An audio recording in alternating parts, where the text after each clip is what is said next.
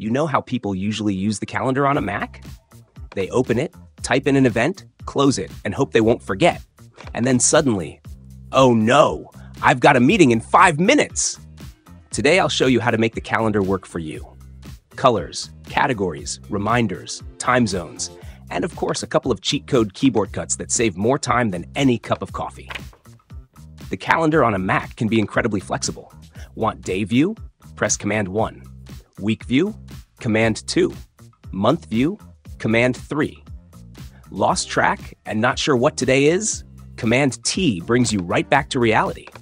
And if you need to flip through weeks quickly, Command with the arrow keys will do it faster than you can blink. And don't limit yourself to just a 9-to-5 schedule. In Settings, you can stretch the view to 16 hours a day, so you'll see both your early morning runs and your late night calls with colleagues in New York. In the top bar, there's a small but important icon, the inbox. That's where all your invitations land. Accept, decline, or maybe for those who are always undecided. Your response is sent back instantly. Below, in the list of calendars, you can delegate access, share your schedule with colleagues or family. There's also a Hide All button that hides the chaos with a single click. Perfect if you want to pretend you're on a day off.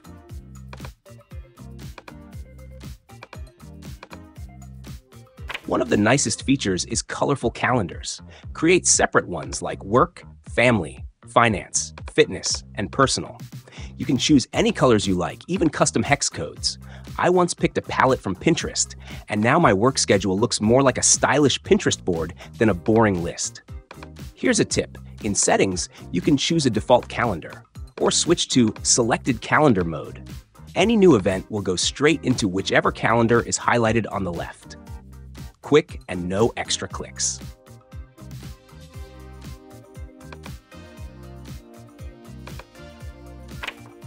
In Calendar, there's no need to suffer through manual entry. Just type in the title, call on Monday at 2 p.m., and the date and time will fill in automatically. Prefer using the mouse? In Week View, highlight the time slot you need, and the event is ready. Want it to last all day? Drag it up and voila, an all-day event. Even faster, copy an event. Hold Option and drag, you've got a clone. Or go classic with Command C and Command V. And if you got carried away with copies, select several events with Shift-click and hit Delete. Clean and simple.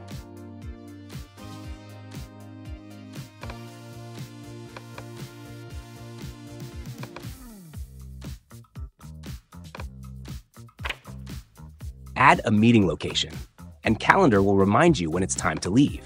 Yes, it even takes into account your current location and traffic, so you can finally stop saying, "I'm already on my way," when you're still putting on your shoes.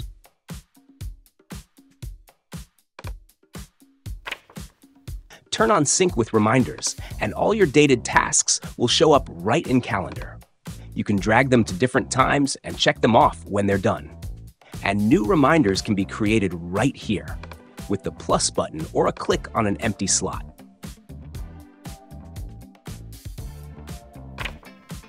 One reminder is usually not enough. That's why it's better to set 3, one a day before, another a couple of hours before, and a final one 15 minutes before. This way, you definitely won't forget. In Settings, you can turn off default alerts so they don't pop up for every single event. You decide what matters and what can be skipped.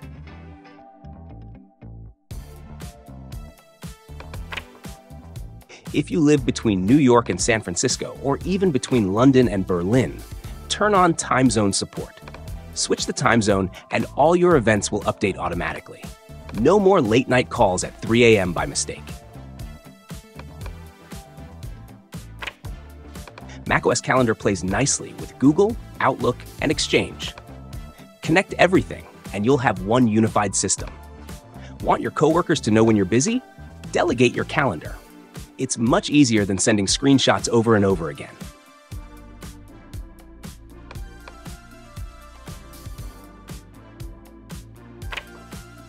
That's it.